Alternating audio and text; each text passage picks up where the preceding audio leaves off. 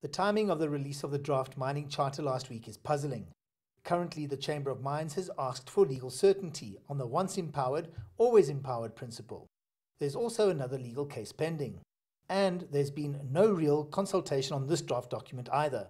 Our understanding was that he'd be ready in April to start engaging with us, and that engagement has not sort of taken place.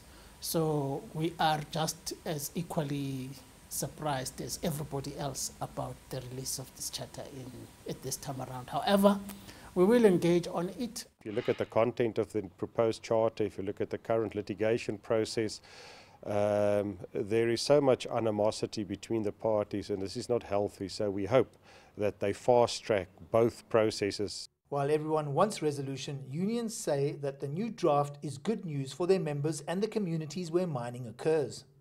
If you look at your ownership elements overall, the gazetted draft put a minimum of 5% ownership by each of the three participants in a BE transaction for it to be meaningful.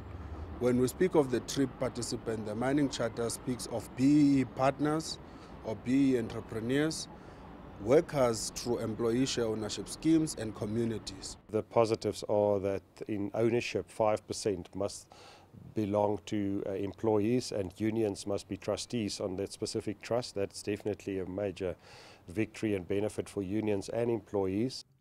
A change to the current charter is in the employment of skilled and educated black people, something that the sector has struggled with for many years.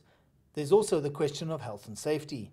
The concern is, especially when it comes to the appointment of individuals, that they raise the bar tremendously when it comes to black appointments. It will be very difficult to find so many skilled black employees at this stage.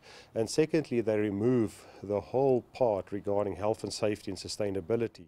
Another fairly significant move is in the procurement space, especially for foreign companies. The current charter speaks of 0.5%.